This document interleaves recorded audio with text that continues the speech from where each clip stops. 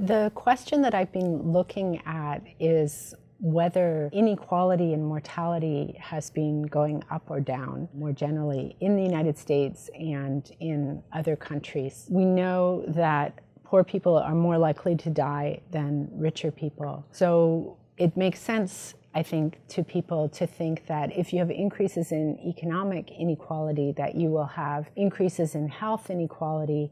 And what that means is that you will have increases in mortality of poor people relative to rich people. My contribution has been to look at the whole life cycle and show that actually, even though we have increases in economic inequality for children, we see decreases in inequality and mortality. In other words, poor children are becoming less likely to die relative to rich children than they were 20 years ago. We look at people who are in the poorest counties of the United States compared to people who are in the richest counties. Inequality and mortality for people 55 and older has been increasing, but for infants, children, and young adults, inequality and mortality has been decreasing. One reason for the sort of disconnect between inequality in income and inequality in mortality is that for somebody who's 60 years old,